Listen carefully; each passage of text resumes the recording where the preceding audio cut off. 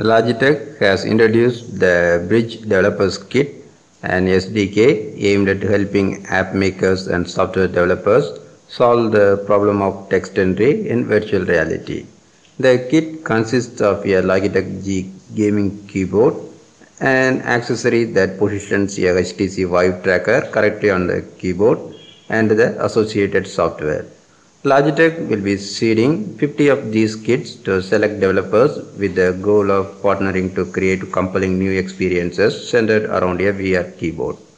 When you link the HTC Vive Tracker to the keyboard with software, it gives you a 3D model of the keyboard in your virtual environment. You can see your hands and how they interact with the keyboard.